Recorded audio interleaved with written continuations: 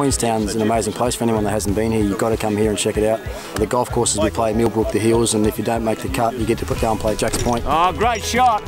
Man, the reason I like coming back is the people that you get to meet as well. I say it to these guys all the time, Brendan and Steve Fleming, it's just the best week of the year. And as soon as my calendar comes out every year, the first thing I do is put a line through this week. So it's very, very, very enjoyable. My affection for the game and my ability certainly don't marry up. I think I just love the fact that you can go out, you can play with some mates and you experience some amazing golf courses, some of the scenery you get to capture as well, and just that real sort of camaraderie you get by playing with some of your mates out on the course. The people here, everyone that organises, the volunteers, everyone does a wonderful job. It's just a lovely vibe, it's a fantastic place and everyone's very hospitable. Even though we're Australian, they still make us feel welcome, which is nice. I think as a New Zealander, very proud to bring people down here and also to show it off. I think it's one of the most outstanding places you can spend time.